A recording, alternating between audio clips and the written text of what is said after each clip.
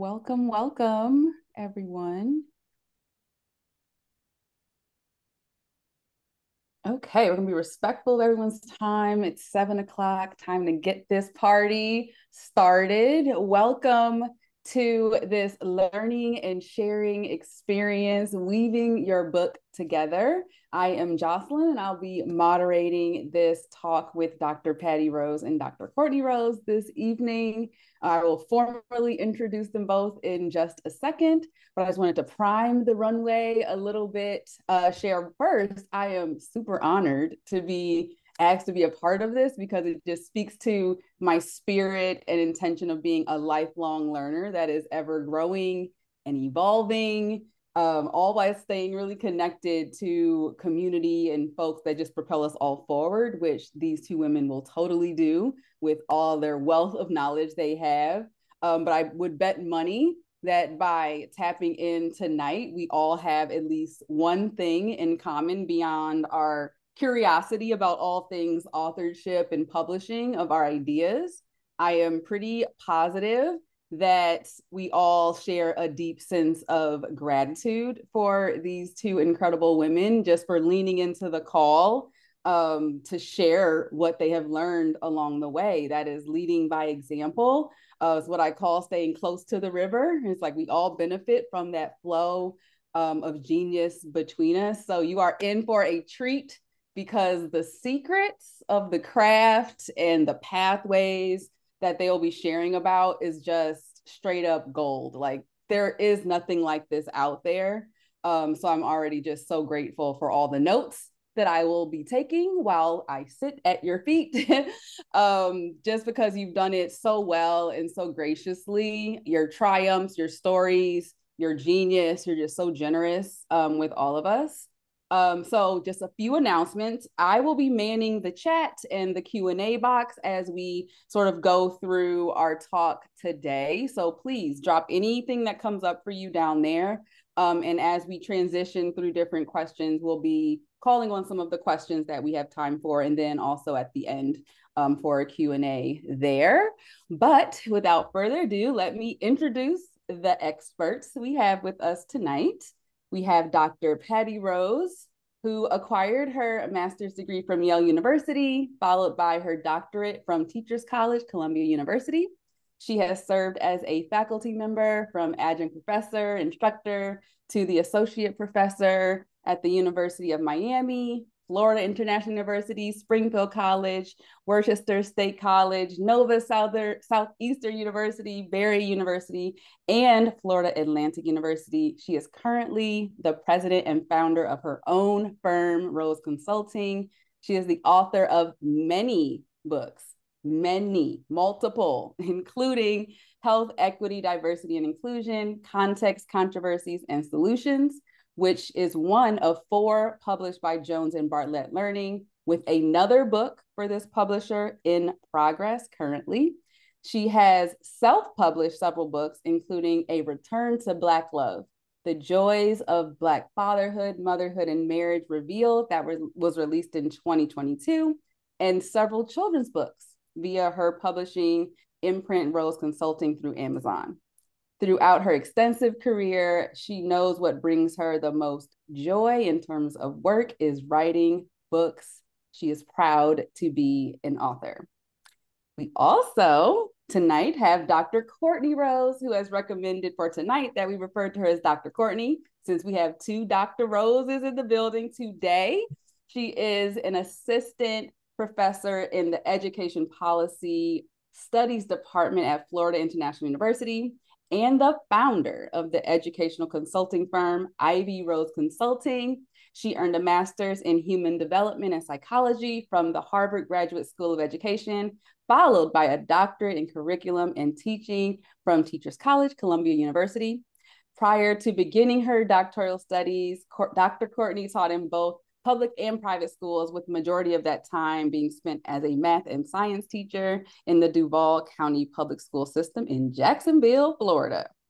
Her student-driven approach to teacher education and development aims to provide teachers with the tools and understandings on how to incorporate students' voices and identities into curriculum and instruction. She is all about bridging students' cultural and academic and social identities, co-creating more meaningful and humanizing learning communities with and for the increasingly diverse students and families of today's school, which is the focus of her first book, Woven Together, which was released in December of 2023, and the audiobook of Woven Together, which was released today, right? Today. So go out and get that. It is brilliant. And we're gonna hop right in if you're ready. I know I'm ready. And just start with our first sort of segment here, like the early stages of how do we get started? How did you get started? What prompted you to want to write a book? Take us back. Okay, I think I'll start. Is that Sounds okay? good. Sounds All good. right. So let's start with why do you want to write a book? So this is the first question that I recommend that you ask yourself. And it's a very serious question because the why will lead you to the process of what you're going to write about. And that is the second point that we're going to cover, which is what do you want to write about? So for me, why did I want to write a book? And then Courtney, we have to just fess up to all of you. I think you know, but we're mother-daughter. Yeah. So we're going to slip into the mom, the Courtney, and so forth. So please don't be concerned about our informality with each other. But for me, writing a book was a lifelong endeavor. Even when I was a little child playing with my friends and so forth, and people who know me from way back, whatever was going on, I would always say, I'm going to write a book about this. And I also was an avid journaler. So my first book that I actually wrote, published by Third World Press, was in fact my journal. Hmm. And my daughter, when she became of age, probably around what, 12 or younger? For my first journal, Yes. much younger. You gave me my first journal when I was probably 7, maybe Okay. 7 or 8. So, yeah. So I believed in journaling so much that, oh, I remember she's right because I gave her the one with the little lock and key Yes. to make sure that she would have privacy, right? Yes. So those were actually called diaries. Yeah. Right. So she had her first diary. So that was my process. And believe it or not, it still is today. I journal, I write down everything. I always have a journal around me or near me with a pen. So that's the first question. Why do you want to write a book? And if you can figure that out for yourself, then I think you're on your way. Courtney, do you agree with that? Yeah, I think the question, although I was also an avid journaler, and I even wrote my very first book when I was in 6th grade. We had this assignment where we had to write stories, and then the teacher bought us these little blank books. And so that was my first time seeing my words in this sort of formal book format.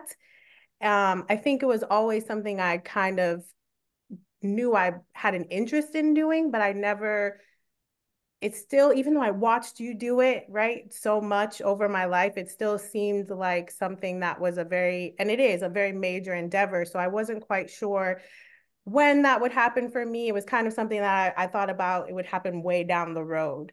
And so I just knew I had a lot to say. And I wasn't really sure if a book was the right format for it, but I knew I had a lot to say. And so I, and we'll get to this later, but when I was approached about doing it, it felt like the timing was right. Everything just felt like the timing was right. So for me, why did I want to write a book was I knew I wanted to write. I didn't really know at first if the right format was a book until things started lining up and it became very clear for me.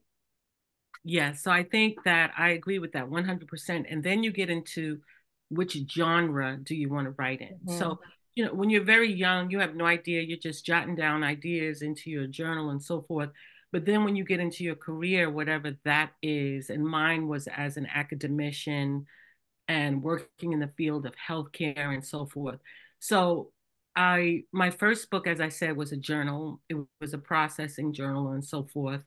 And I was able to get that published. Surprisingly, I literally, we're going to go over the how to in a little bit, but surprisingly, I just went through the steps and I got responses from publishers. I had to choose which one. So I was like, oh my goodness, this is really happening.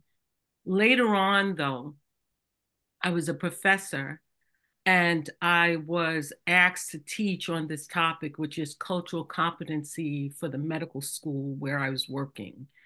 And it turns out that the majority of the students were white and they were going to be working in communities of color and they needed cultural competency skill sets.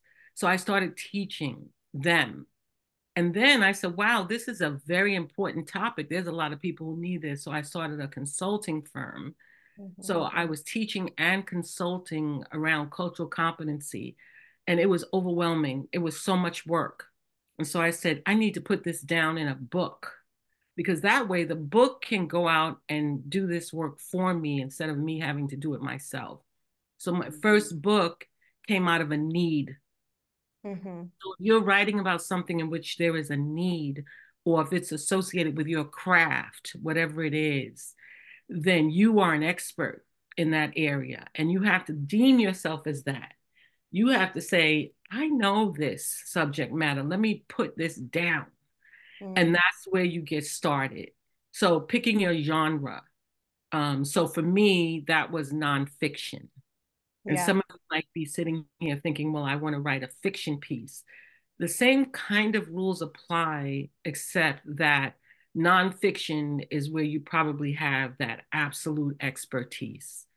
What are your thoughts on that, Courtney? I agree. I think, it just depends on how, in what voice you want to share the information, because I personally find that fiction books can be just as informative and teach us as much as nonfiction books, but sometimes nonfiction is the right voice to communicate what you want to share. And so similar to you, I knew that nonfiction was the right way, even though I always thought somewhere deep down inside, I always kind of thought my first book was going to be a fiction story because I consume so much.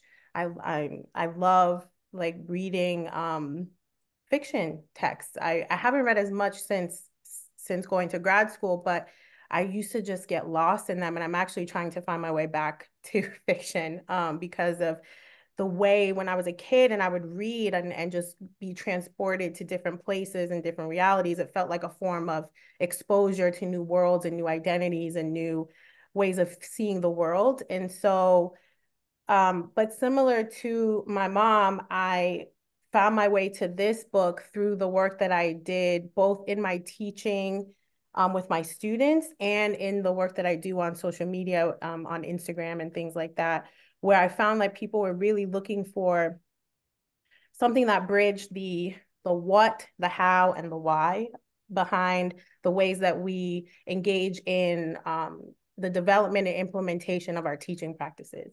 And so a nonfiction text seemed like the best way to bring this together and also afforded me the space to infuse some of the reflective practices that my work, both in my classrooms and on social media, have really defined like my unique approach.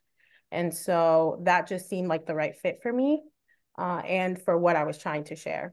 It also gave me the space to put my own narrative into it, which was really important to me. And to stand in that expertise and that unique perspective that I hope I bring to the work, or that I know. I'm trying to claim it. She said claim it. So that I know that I bring. You must claim it. You must claim it. Everyone, as you're listening, you have to believe in yourself. So we both chose nonfiction, but this is not to take away from any of the other genres. We have fiction, we have nonfiction, sci-fi. Some of you might be interested in doing a coffee table book with your artwork or photography and things to that effect, children's books and etc. So those are the two main points that we wanted to make here in part one. Incredible. That's incredible. And we don't have any questions in the Q&A, but I always got questions coming up in my mind.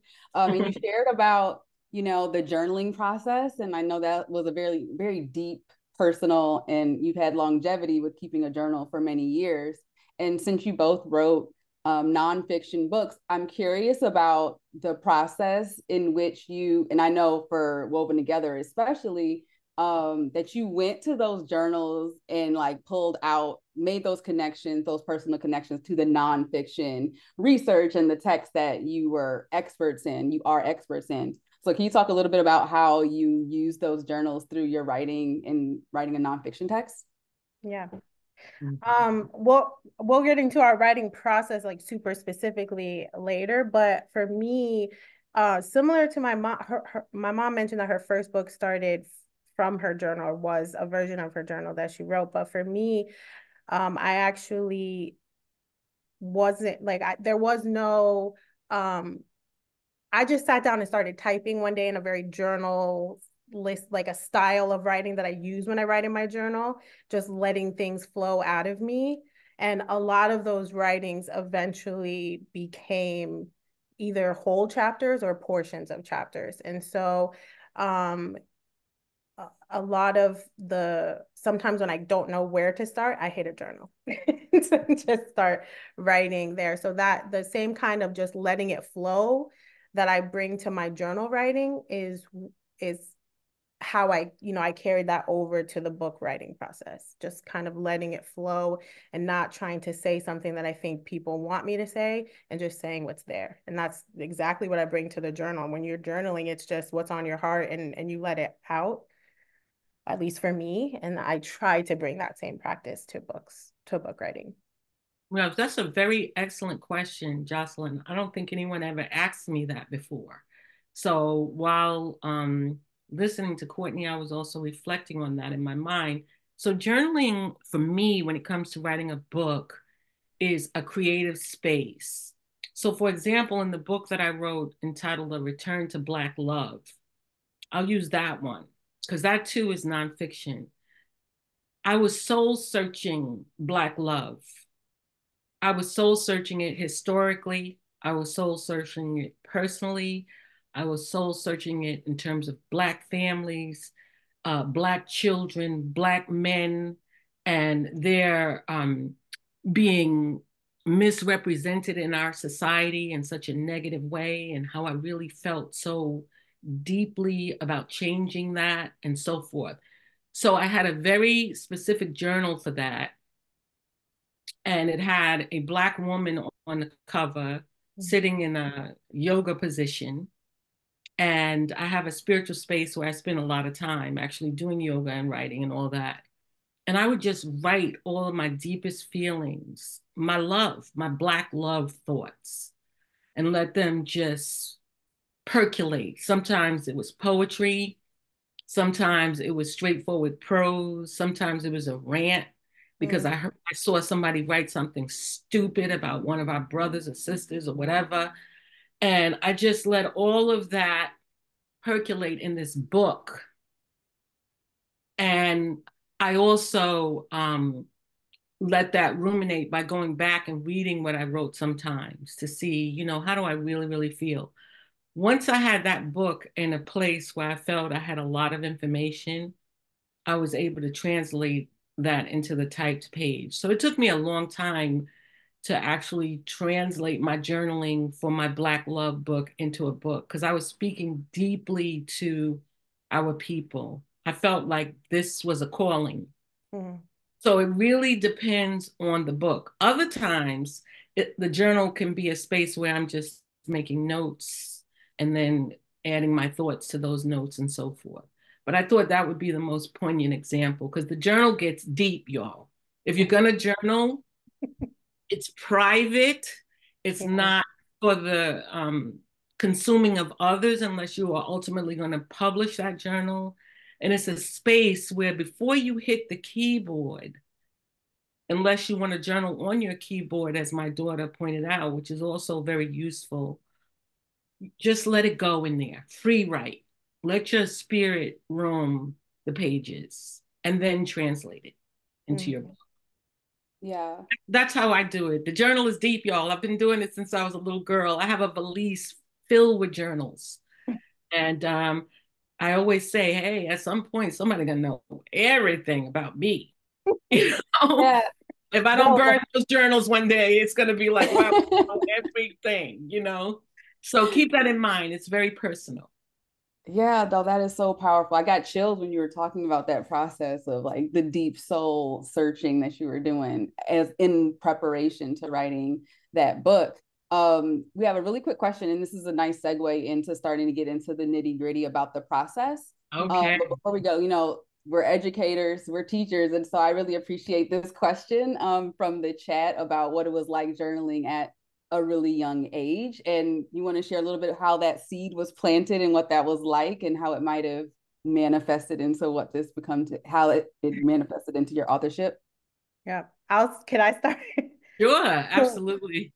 So Mom, you can make it nice if you want, but I've been always quite a chatty one, like just lots to say.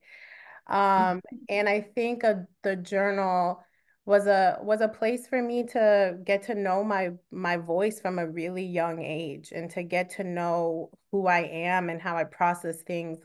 I too have most of them from, and I'm sure they're somewhere even in my mom's house because we tend to keep really important things like that.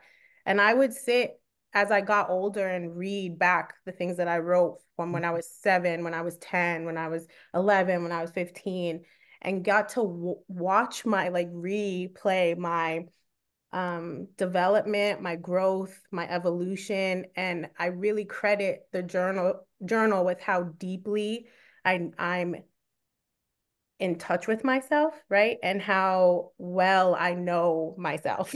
And um also how, I mean, I think it's the foundation for all of the work that I do, really. In this whenever something major is going on, I'm so, I don't like to use the word programmed, but I'm so um I turn inward. I'm just so, I know that that's the place to go versus looking outward or trying to find something somewhere else. I go into myself and sit with myself. And I credit that journaling and the fact that my mother put it in my hand and gave me, really welcomed me into the ritual of journaling and the practice of journaling from such a young age. I credit that with my ability to do that and why I know my voice so well. It's I've thanked her profusely in the book and in real life, but I really do credit that very first journal with that. Yes, I think childhood journaling, um, I'm not even exactly sure how it started with me. Um, I think if I really were to sit back and think about it, it probably started with a composition notebook and just writing things. But I am very observant. I see the world as a place for me to watch things and see what's going on and how people are behaving and what they're wearing and eating and all of that kind of stuff. So journaling always was, as a child, my way of recording what I was looking at because I felt nobody else was doing it either. Like all my friends were outside just playing and having a good time, and I was writing a book about our handball situation at the park or whatever, or what happened when we rode our bikes to, I'm from New York. I don't know if you all have detected that yet, but I used to ride my bike everywhere, and life was such an adventure in Queens, New York to me. And I would come back to my journal and record what had transpired. So that is why I know and have always known that I was a writer. Mm. So the journal was the key. It's one of the secrets. It's not everybody's secret, I want to point out. So for some people, journaling is just not it. So I'm not saying this is how you have to do it.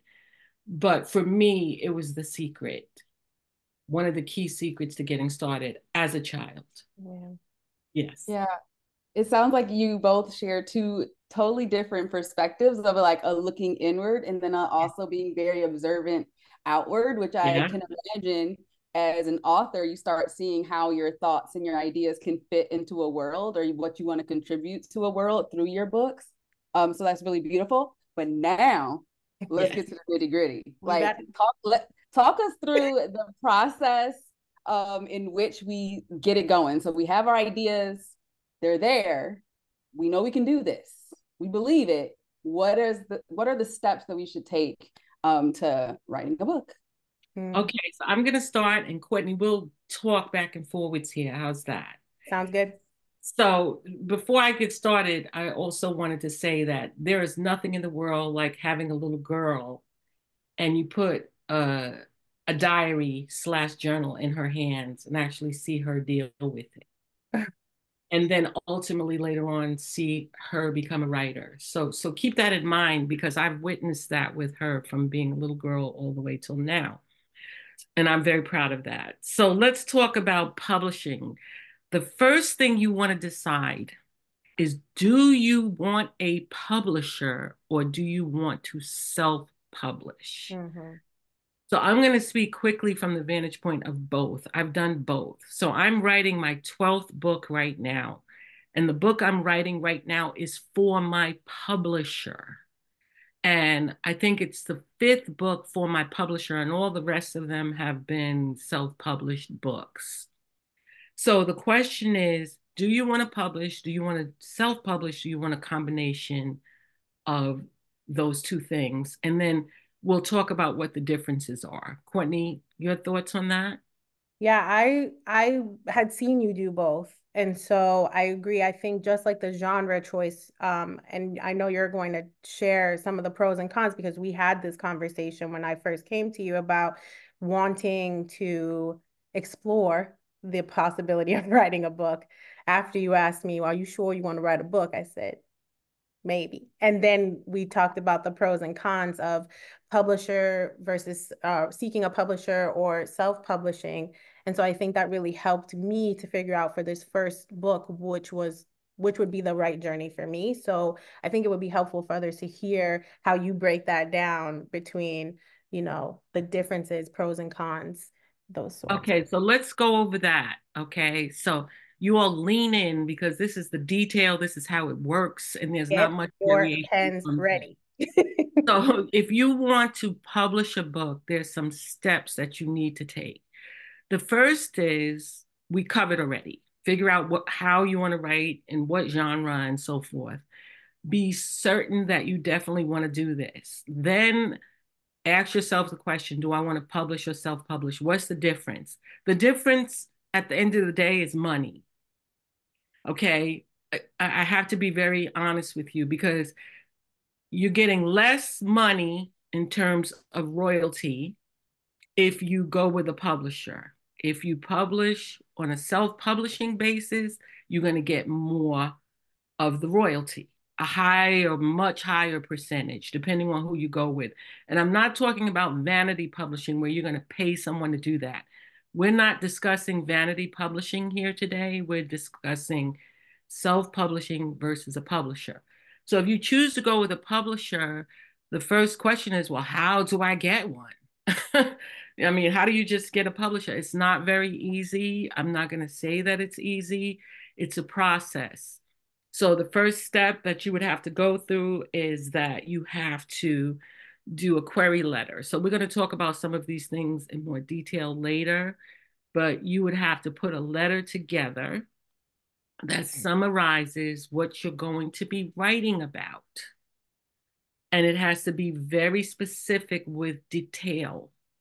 You have to know the genre that you're writing for, because you have to know which publishers are in that genre.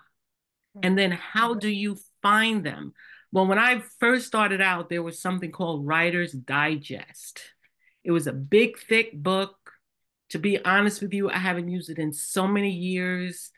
I know that Writer's Digest is online, and maybe that big, thick book is still in the bookstore. They republish it each year.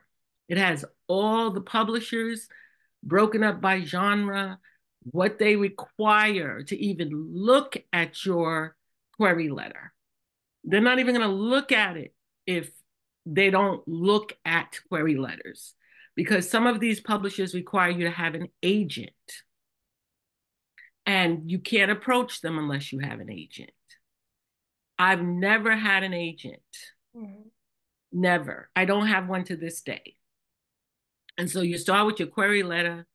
You start with identifying a publisher once you know which genre that you're going to write in, and you get yourself prepared for, this is going to sound harsh, but get your heart ready for some rejection. Okay. Get your heart ready. If you're going into this thinking, oh, I'm just going to do this and it's going to happen just like that, it can. It happened for me like that for the first book. And I was surprised because I was told by everyone, oh my God, you're going to submit query letters to publishers. You're not going to get published, blah, blah, blah. I believed in myself. I put my letter together. You can go online today and see sample query letters. Make sure you look at only successful ones and put it together and then submit it. And then once you've figured out which publishers you can approach, whether you want to have an agent or not, you're good to go. Some of them are going to write you back and say, thank you, but we're not interested. Some are going to write you back with a form letter. Mm-hmm. Some are going to never write you back. And you just, because why your letter went in the file, which is a trash can, right? So they didn't even read it. And then some are going to write you back. That's possible. And then that's when you have to ask yourself that question, am I sure I want to write a book? Because these people have asked me, if they write you back, they're generally asking you for more. They want a proposal. Yeah. And then you do the happy dance and make a decision. Do I really want to write this book? And then it's go time. So I'm not making it sound simple. I'm just telling you exactly how it goes down. And then I'll tell you how it can also go down without you doing anything. So I'm going to tell that story because it happened to both me and my daughter. And that was after I became a professor and I started that consulting that I told you about on cultural competency. I got contacted by email out of the blue by an acquisitions editor. So an acquisitions editor is just someone who works at the publishing firm who's out there acquiring writers to write a book. And they contacted me because they heard about my work in cultural competency. That was a blessing, but that happens. So I'm going to let Courtney tell you about that because that happened to her for her first book due to social media. Yeah. So that process happened to me. An acquisitions editor reached out, said they came across my work on social media and which led them to my website, which has much more information about who I am and the work that I do. And I'm sure also led them to the information on my university's page, and got them excited because I'm teaching lots of students every semester. And so the acquisitions editor then send me an email and ask me, hey, are you interested in writing a book? I said, yes. And so we scheduled a meeting.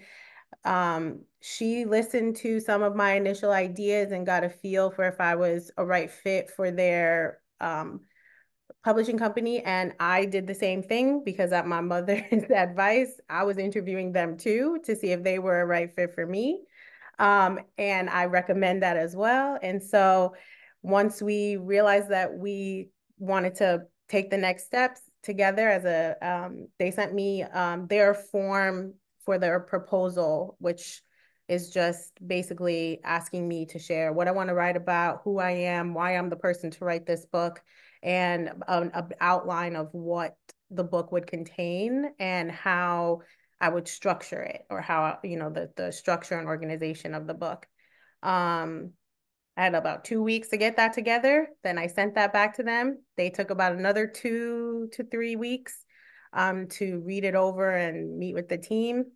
And then that was when I had to prepare myself. I could have gone through all of that and then they rejected the proposal, but luckily they didn't. So you still have to prepare your heart for rejection, even if someone seeks you out, because you might propose a book that they then say, oh, well, we're going to pass on that, but we'll keep you in mind for a future project, or, now we read it, we don't think it's the right fit. So it was a smooth sailing process, but I still had to prepare my heart for them to come back and say, thank you, but no, thank you. And I also had to sit with myself and think, well, now I might have to write this book. So I had a lot to sit with in those 3 weeks when they were reviewing the proposal and preparing to make me an offer.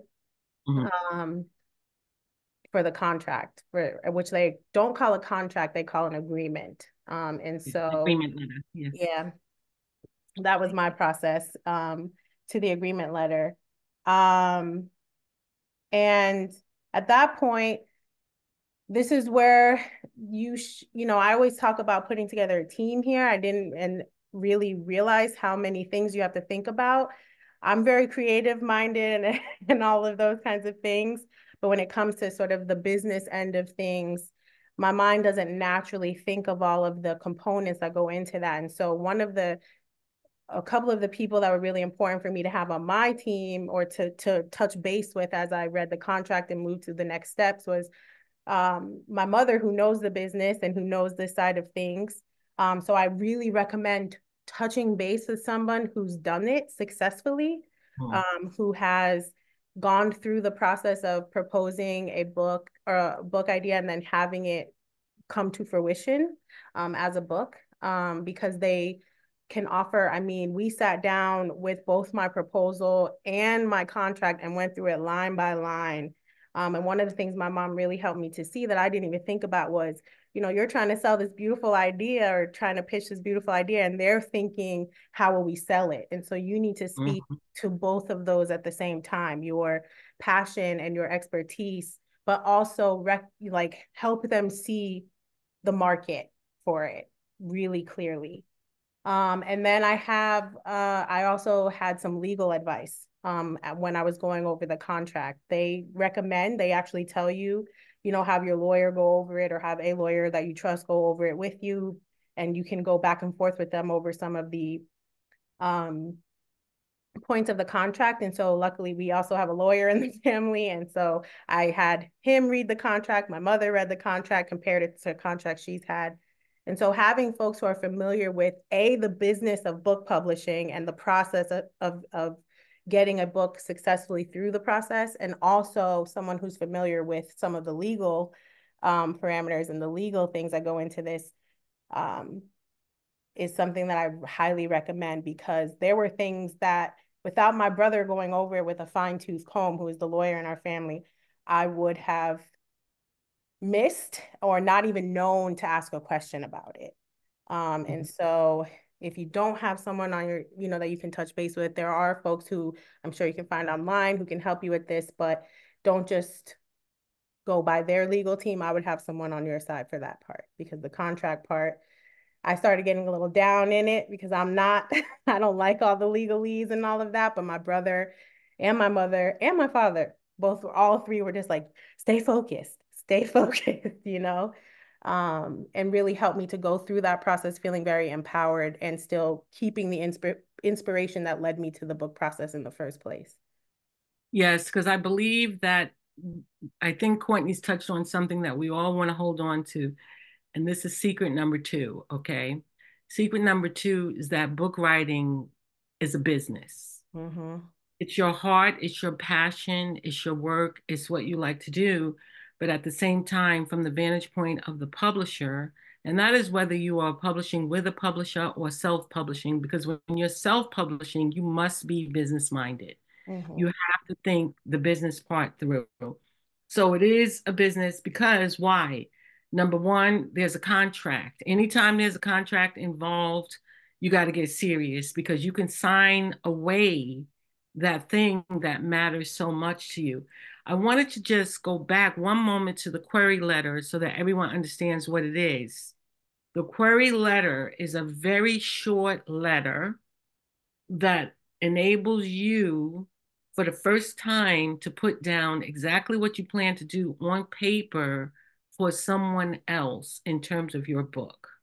You need it to be succinct. You need it to be very clear. It needs to have an outline of exactly what you want to write about and so forth. And you really need, if you don't get approached by an acquisitions editor, you must have a query letter. So that is very important. That's where the business side starts. That's where you're getting out of your head with your wonderful idea and you're putting it on paper. And then you're moving into that, which my daughter just explains, and then the contract arrives. And that is when you want to ask yourself, before that contract is signed, Mm-hmm. I'm dramatically pausing. Okay. Before it's signed, ask yourself, are you sure that you want to write this book? Because I guarantee you, you'll be asking yourself that question later. Like right now, I'm in the middle of a book, I'm writing it, contract is signed. There's no more, are you sure? What is happening right now is delivery, you know, write the book. And we'll give you some insight into that in a moment. But if you get to that contract, you need to have your team, as she said, ready to go. You know, we are blessed to have a lawyer in the family because you need to have a lawyer read the because it seems simple. The contract, when you get it, it seems, oh yeah, this is pretty straightforward. You need a lawyer to get a hold of that to see what rights are you providing, because you're literally providing all of your rights to the publisher. But we won't get into that. That's another session. That's a good Then, segue. yeah, that's another session. But before we segue into the next one, we want to talk about that advance and that royalty. Because in that contract, you have to figure out, are you going to get an advance, which means money that they're going to give you up front, or are you going to be receiving royalties, or both?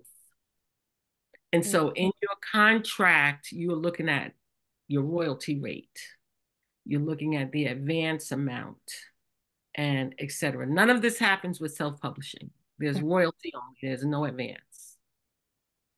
Yeah, Okay.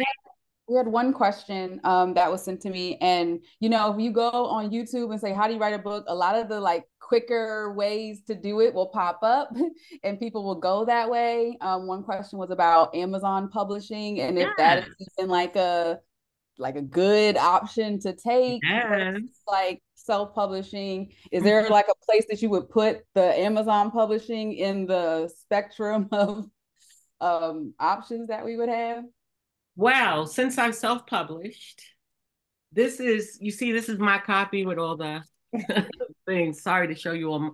My books get read by me and they get dealt with by me a lot. But this was published. This is called Return to Black Love. This is an Amazon publication. And so I also have here in my lap here for you a couple of my children's books. And my children's books are also Amazon publications. Now, why did I choose Amazon and not some other company? Well, because I'm familiar with Amazon, it was approachable, the royalty rate was right, and I could write the books, upload the document myself, which is very challenging, by the way, unless you're a really techno head kind of person, which, by the way, my daughter Courtney is that kind of techno person. I'm not. You got to be very detail oriented and so forth. It's very simple, and in terms of getting it done. But the final process of organizing it and making it look right and designing your cover and all that, they have covers for you and everything. I did not let them do my cover though. I did my own. So if you look at this cover right here, I designed all of this. And if you look at my children's book covers, I designed all of them. So you get crazy when you're self-publishing because you are doing everything that your publisher would do. You're designing the cover, you're picking the colors, you're deciding how many pages, you're deciding the trim size. Trim size is, this is a trim size, this is a different trim size. So you got to make every decision yourself, everything. And then when it's time for distribution, you got to do it yourself.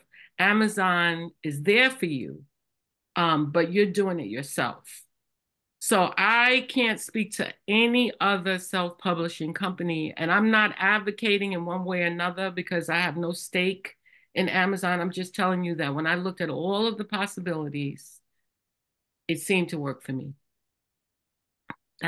So that would be my answer to that question. So it rates number one for me, but only because it's the only one. Got it.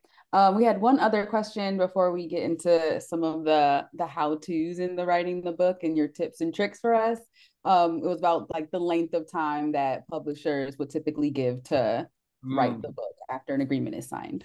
Yeah, I think that's one of the terms you can negotiate a bit in the contract, and I recommend it because you'll get a number of deadlines. You'll get the draft manuscript deadline and then the final manuscript deadline. And so you can kind of think about, they ask you, you should think about your workload, your other responsibilities that you have, family life, things of those nature that might impact your writing time, and we'll get into that later. I had 11 months. I think it's typically somewhere between a year and a year and a half. Does that sound average to you?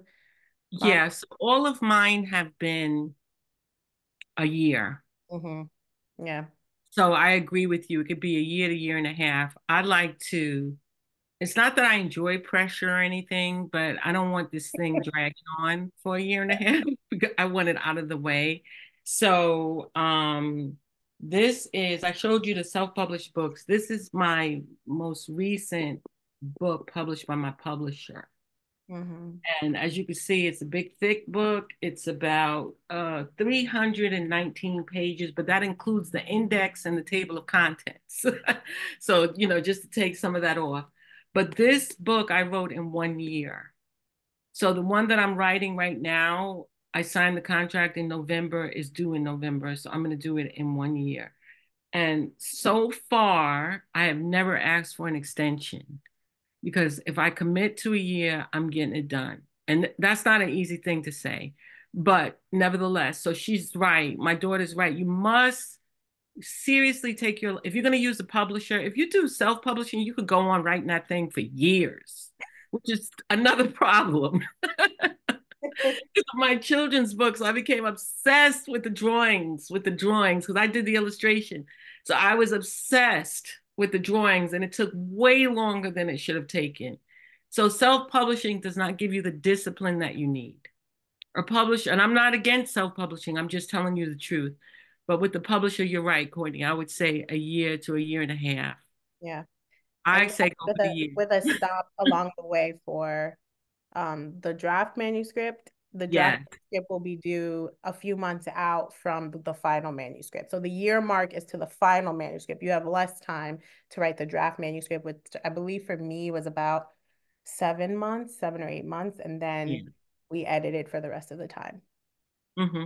Mm-hmm. Awesome. That timeline is super helpful for me. I already see the visual of that now. It makes a lot more sense, and I had no idea about that before. You feel the stress there. Yeah. Everybody take a deep breath. We're getting into numbers now. No, I appreciate it. I had no idea of that sort of timeline. Yeah, it's a year. It's about a year. But I recommend you can communicate with your editors. They want you to stick as close to that agreed upon deadline, but as long as you keep open communication, they too want you to bring the book to fruition once you sign the contract. So that's one thing that my mother was really good about reminding me of when I would start getting stressed and overwhelmed, is like, they want this book to come out. So just relax a little bit. Like they're on your side. Yeah. They're on their side, but they want the book to come out. They do. They want it to come out. Yeah. Got it. Well, so I think that's a great segue. I know time is ticking down, but we had a few different ideas for, these are things that are happening within that year about the process. What would you give to us in terms of advice? Yeah, so the number one thing, I got this piece of advice when I was writing my dissertation, which was the best dissertation is a done dissertation, right?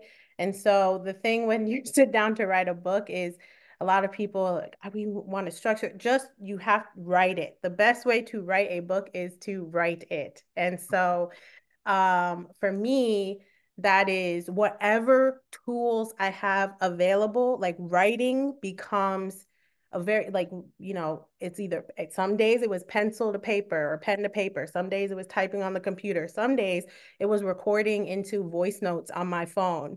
Some days it was Post-it notes on my wall, which if you follow me on Instagram, you see it, right? Some days it was more drawing, like webs and maps, like concept maps. All of that was part of the writing process for me. And so I may not have sat down every day and written for 20, for 4 hours, but I wrote or I processed. My mother and I like to say we were in the gathering, right? We were gathering. And that is what I was doing constantly. Once I signed that contract, I was that was it. We write. And that doesn't always mean I sit down here. There would be days where I didn't write a word, but I was doing interviews. I interviewed 13 people, of which Jocelyn was one, right, for my book. And I interviewed people. I was reading and listening to the interviews, watching the recordings of the interviews. All of that counted in my process. So my mom has a little bit. I did not take this piece of advice, and I think it would have helped, but hers is a very much more structure, not structure, but like to get the writing started. You want to share what you tell Yeah. people? So I've told my students this for many years and people that I work with who are writing a book. It sounds so simple. If you're going to write it on a computer, open your computer, Microsoft Word file, and just type chapter 1, center it. Just write chapter 1. You have started your book, and then just start writing chapter 1. You can go to chapter 5 after that, chapter 3, 7, whatever. You don't have to write in order, but get started. Because the interesting thing is that I am absolutely 100% not a methodical writer. Same. Not at all. In fact, I am in a 3-week stretch right now where I haven't actually formally sat down to write a word. But what will happen is I will do an interview. I just got back from New York City, and this is interesting. I'm writing about race and culture and all of that, which is what I write about. And my niece's husband is from Trinidad, and he was cooking Trinidadian food, and I was writing about people of Indian descent. And I said, would you mind if I conduct an interview with you about being a Trinidadian person who is Black and of Indian descent and how that differs from being of Indian descent? This man was in the kitchen cooking, and I was, processing how he fit into my book. So the reality is, we signed an interview release form right there over the kitchen table. We did a fantastic interview, and he will now be in the book. So that to me was writing, because once you start writing the book, you're always writing. Mm-hmm. And notice that I said that we signed an interview release form. Okay, so you can't just be interviewing people without going through the proper channels and so forth, but you can have the ideas and all of that. So some people get up every morning at a certain time every day. They go to their desk, they open their computer, they sit down, and they write and forget about it. I am so not that. Neither am I. And neither do I. I am a procrastinator like there's no tomorrow. And I think writers need to be told that, because they have this vision of some kind of person that is just sitting and there are people like this. And I'm not being judgy about that either. It's just that if I had to do it that way, the book would never be written. Mm-hmm. So I have to be able to do it in my own circular way. So if you're a circular kind of person that's not methodical and saying, I could never get this done, it's not true. You could. You could. But I, the thing like that I could never get it done brings me to my second tip, which is don't fight your process, mm-hmm. right? Because you might want to be the person who can sit down and have that, I write every Monday, Wednesday, Friday from 2 to 6, right? Mm-hmm. Or every time when I take the kids to school, then I sit down and I write until I pick them up. And then you end up cleaning your house and watching 3 hours of Real Housewives of Potomac, like, you know what I'm saying? And all of that happens, and you're like, well, I'm never going to write this book. It's because you're fighting your process, Right. right?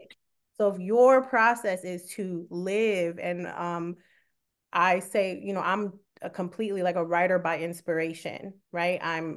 Sometimes I see something or hear something or remember something or look at a picture. I spend a lot of time looking at old photos or looking at materials from my days as a K through 12 teacher, because I was trying to get back into her headspace for a lot of this book. And so I just gave into my process and just believed and knew that the book was going to come out.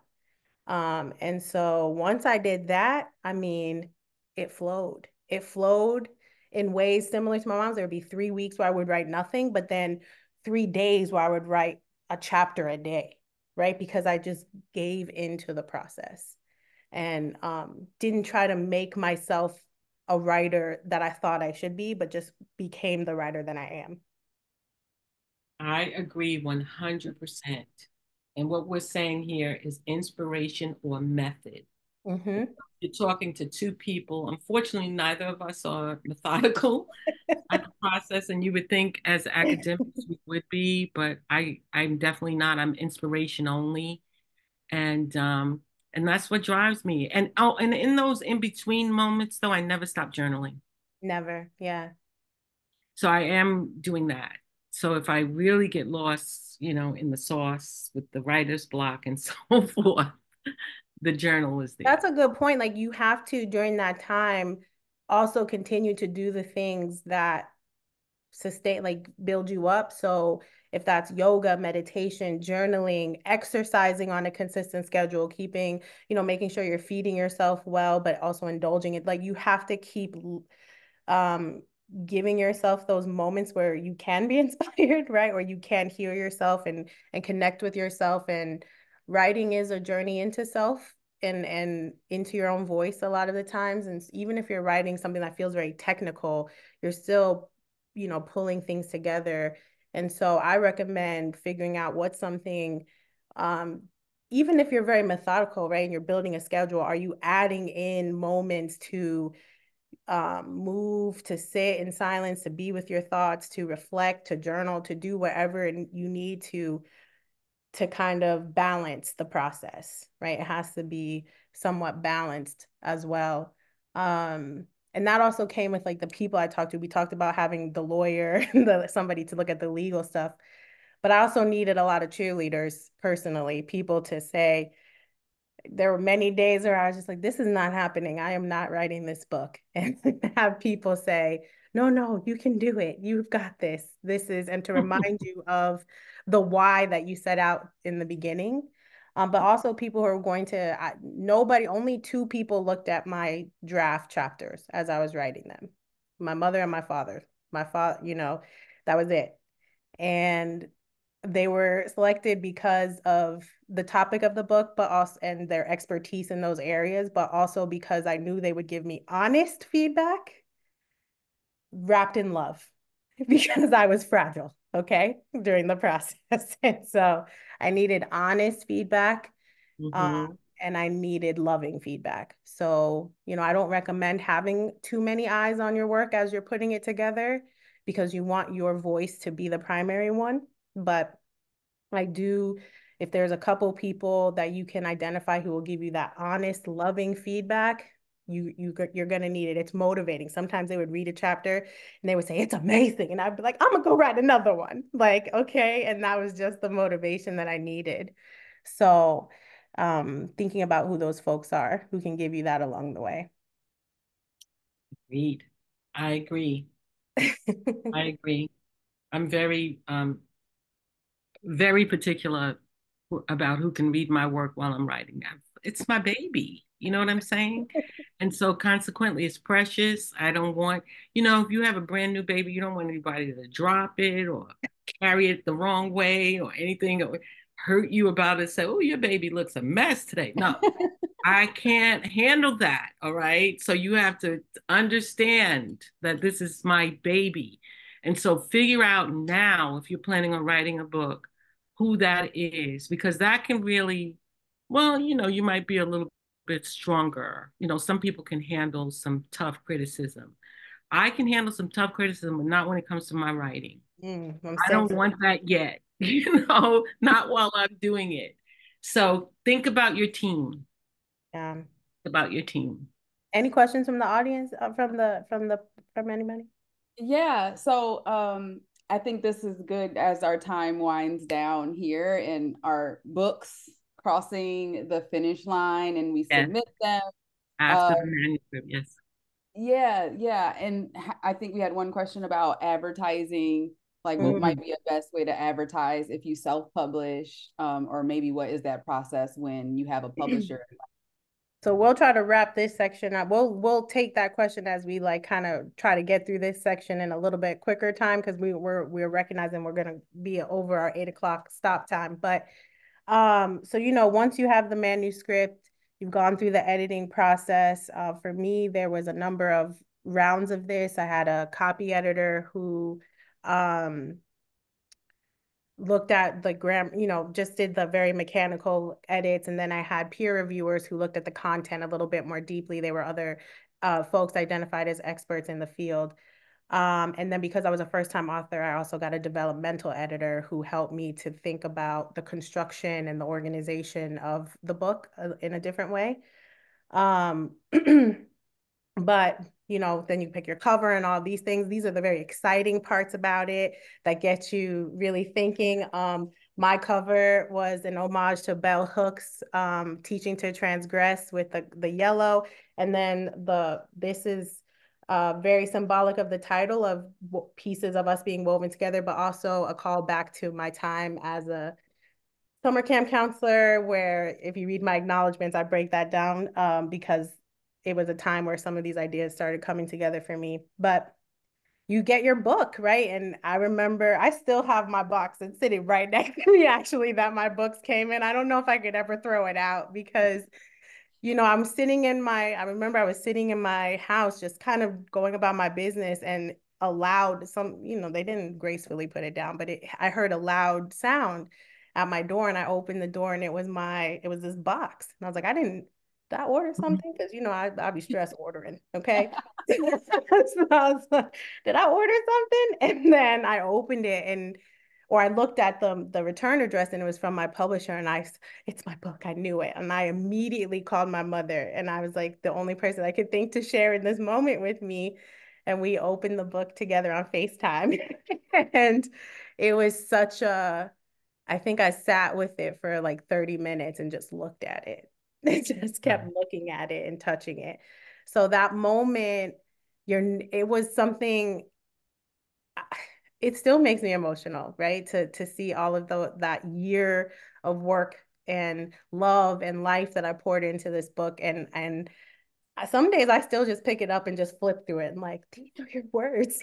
And you did this. So that moment, if you can't even look forward. I didn't even think about the fact that I was going to get a box full of books. I didn't even, the whole time, once I got that final manuscript approved, I kind of just let it go and was looking forward to December 12th, which was the release date.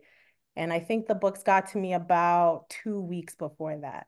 So yes, and then when you receive your books, because I remember that moment for her, and when you receive your books, just to step back 1 second on that and say that, yes, all the things that she said about getting after the manuscript, you've written a manuscript, you submit it and everything, you get it to your publisher, all the editing and everything that has to happen will happen, correct? And that's what she was referring to, the peer review, the editing, the DEI.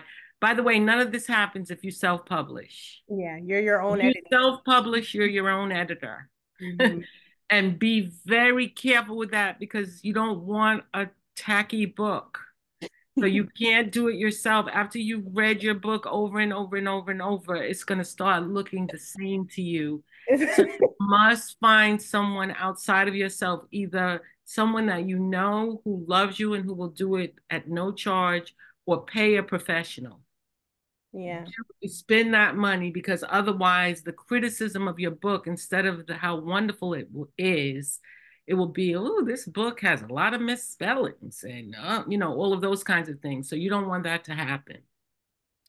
As far as advertising is concerned, if you self-publish, you're on your own. And how do you do it?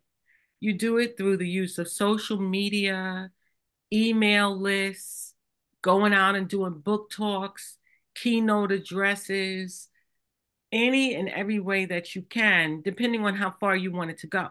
Mm-hmm. So it's all up to you. You put the time in, you put the money in, you put all of that in.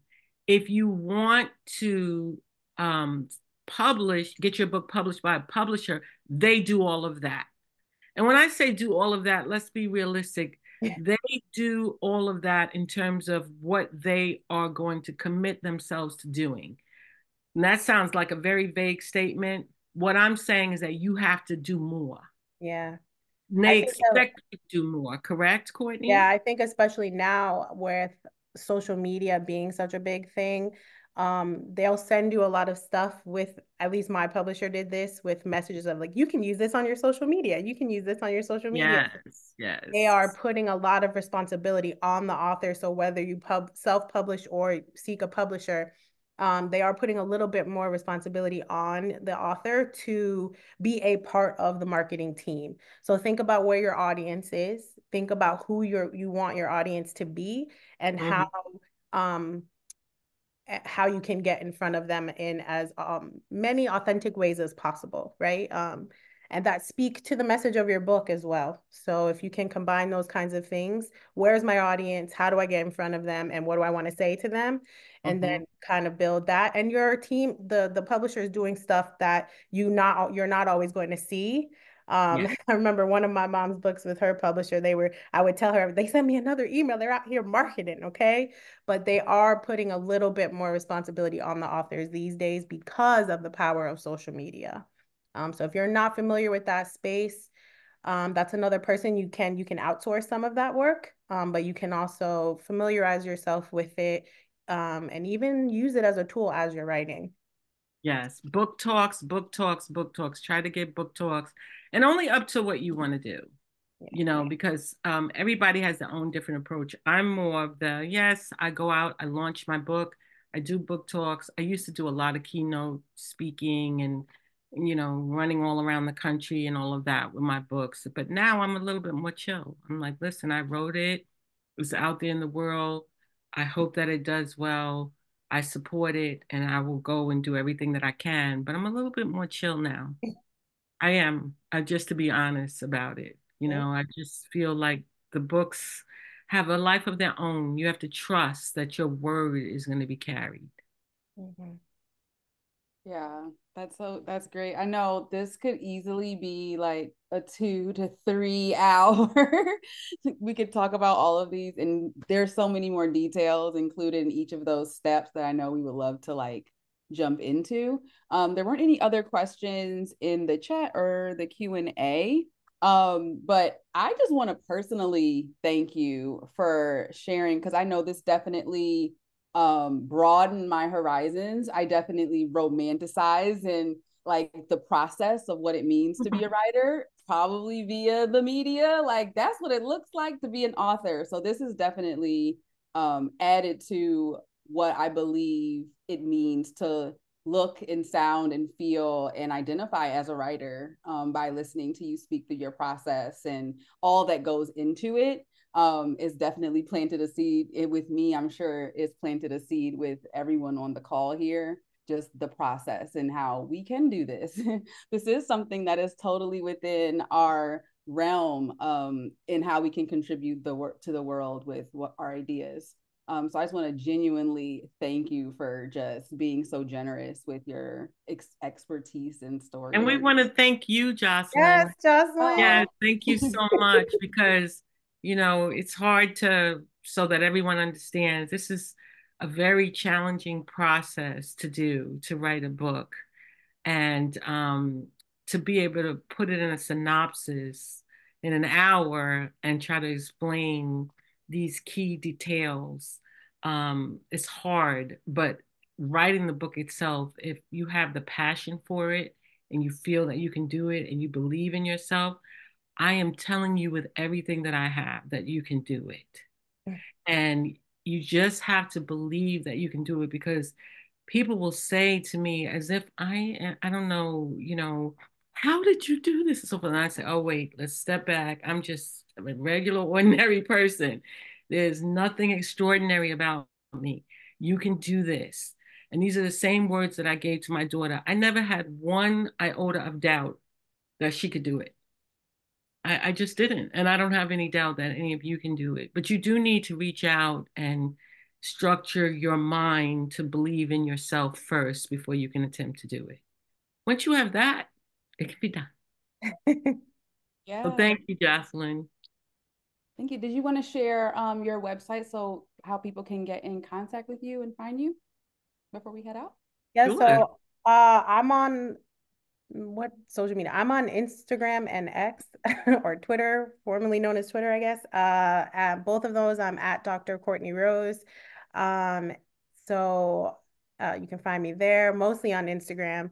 I'm also, my website, which is linked in the reminder email that was sent out a few days ago, is drcourtneyrose.com. And that's where you can contact me if looking into any of the other services I get. You can find information on the book there. As Jocelyn said, the audiobook did come out today, and we will be, you'll get another email from me by the end of the week because we are raffling off 3 free download codes to the Woven Together audiobook. So you can keep them for yourself or give them as a gift. But, you know, I've listened and it's nice. Yeah, I've listened to it. It's wonderful. And I'm at author.drrose.com. So there you will find all of my books, and you also will find the items, several of the items that are being raffled, because I also, with a Return to Black Love, have merchandise. So I have hats and t-shirts and tote bags and the whole shebang. So you can go there, but somebody is going to win from those, correct? Yeah, we're giving away 3 Black Love items. So Right. Black Love items. I'm also at Dr. Patty Rose on Instagram. I'm on Twitter, I think. And yeah, definitely on Twitter, but Twitter is natural is cool. Mm-hmm. So no time to explain, y'all. It's just natural is cool, okay? But you will find my stuff there. I'm also on LinkedIn at Dr. Patty Rose, as well as Facebook at Patty Rose. So, and this new Threads, I don't even know what I am there. Oh, you're the But same I'm on there too. So wherever social media is, I am in some form. And there's a lot going on, a lot of marketing and advertising. For those of you who are interested in how to market your book, because we're going with you guys are writing a book. So, and then it's going to be in a book form. So you want to see it in action, go to our Instagram pages and all of our social media and see what we're doing, because this is the final secret I'm going to give you all. When you are marketing your book, you're not marketing the book per se, you're marketing yourself. Because if people care about you, love your work, they're going to be interested in your book. So keep people engaged in a very positive way, and you will see the results. Awesome. Awesome. All right. Thank you all so much. Oh, and I'm not going to let Jocelyn get away without sharing what she does. So Jocelyn, please tell the people where they can find you and what you do, because Jocelyn is one of the featured teachers in Woven Together. And let me tell you, the genius and just authenticity and passion that she brought to the book is absolutely incredible, and has built such a bond between us. I'm just so inspired by her. And so please, Jocelyn, tell the people where they can find you too. Oh, well, thank you so much.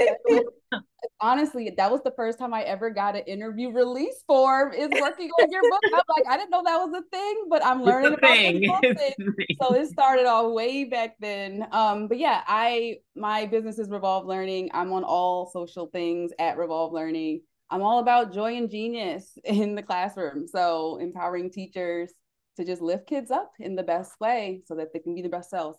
So yeah, at Revolve Learning on all things.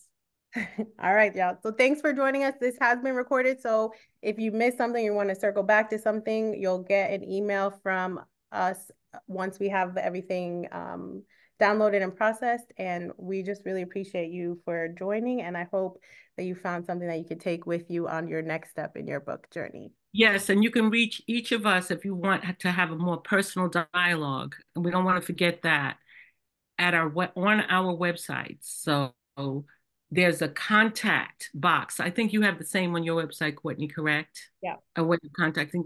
Yes, please do not hesitate, because now that you have participated in this session, you're in our writing circle, okay? So you could go to authordrrose.com where it says contact me, and you can send me a personal email. I will write you back. Give me a little time. And Courtney's website is drcourtneyrose.com, and she has the same. So please don't hesitate to reach out. Good night, everyone. Bye. Nice meeting you all.